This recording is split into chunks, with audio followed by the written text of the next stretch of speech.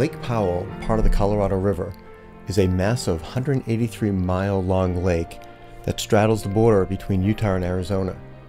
The canyon was carved by erosion from the Colorado River over an estimated 5 million years ago, and some layers of the rock are over 300 million years old. This workshop that we're putting on, it's the only workshop to offer overnight camping on the lake for night sky time-lapse photography.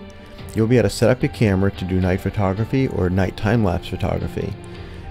And while the cameras are shooting away overnight, we'll be able to sleep under the stars or sleep in our tent. We'll have a fire pit that we'll light. We'll hang out by the campfire. I chose September for this workshop because both the weather and the water temperatures are perfect. Your daytime highs are in the 80s and your water temperatures are in the mid-70s.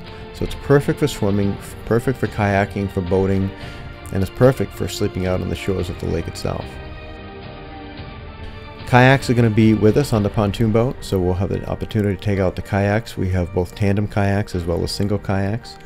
So anybody who wants to give a go at kayaking or loves kayaking, we can explore some of the side canyons and slot canyons by kayak. We're going to go visit Rainbow Bridge, and that is a magnificent arch, or in this case a bridge, that is one of the largest arches in Utah, I think probably behind Delegate Arch. And it's on Navajo land. It is absolutely breathtaking, and that'll be one of our daily visits. And then we're going to be back onto the pontoon boat, exploring more of the lake, and then finding a camping destination for the next day. So this trip was planned around a late rising moon. What that means is by the time it gets dark around 8:30 at night, the Milky Way is going to be straight up in front of us in all of its glory. And we're going to have a good 3 or 4 hours of Milky Way, probably until 1 in the morning, until a moon strike in the opposite direction happens.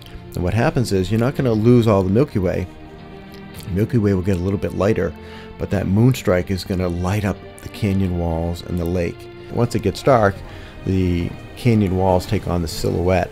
And the silhouette is beautiful against the Milky Way, but it's nice to have a little bit of light that actually shines on the canyons later to bring some context to where you are, what you're shooting, so that you can see the lake and all that other stuff.